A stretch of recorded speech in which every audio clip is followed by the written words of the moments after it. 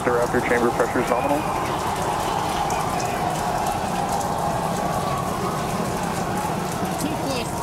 Seconds into the test flight of the inaugural Starship vehicle.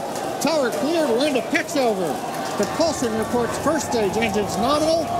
What a sight from the ground cameras at Starbase. We're flying at twice the thrust of the Saturn V heading to space. Acquisition of signal, surface proceed. We're throttled down and throttled back up. Going through the period of maximum aerodynamic pressure.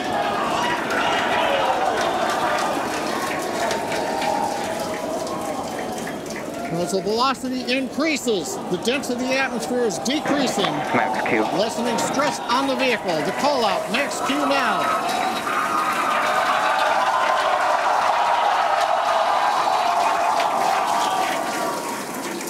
Continuing to watch the first stage as we head downrange.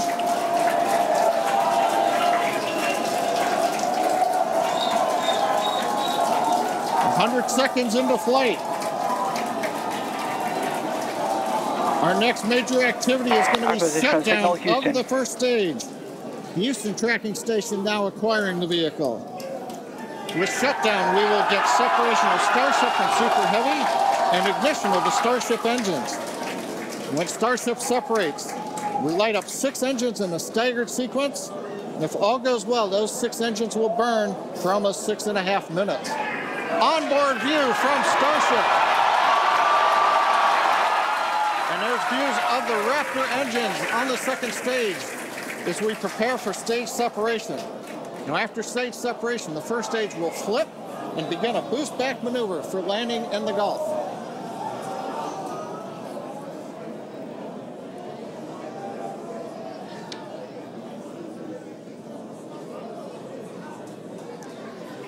Continuing to fly, 2 minutes 40 seconds. Let's get ready for main engine cutoff. Booster engine cutoff. Beginning to flip for stage separation.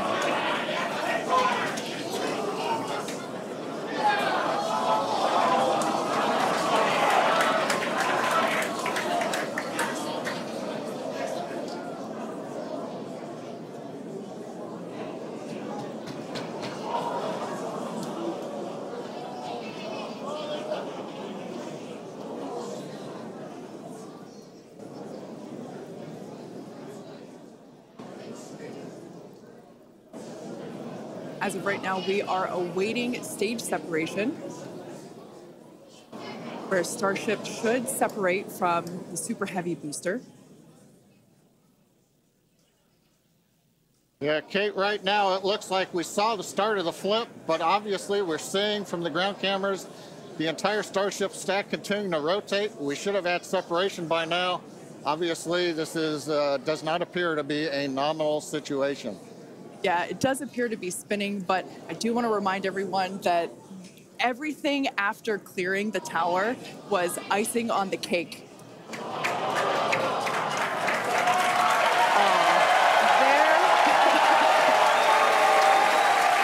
there, as you saw, as we promised, an exciting end to the Starship inaugural integrated test flight.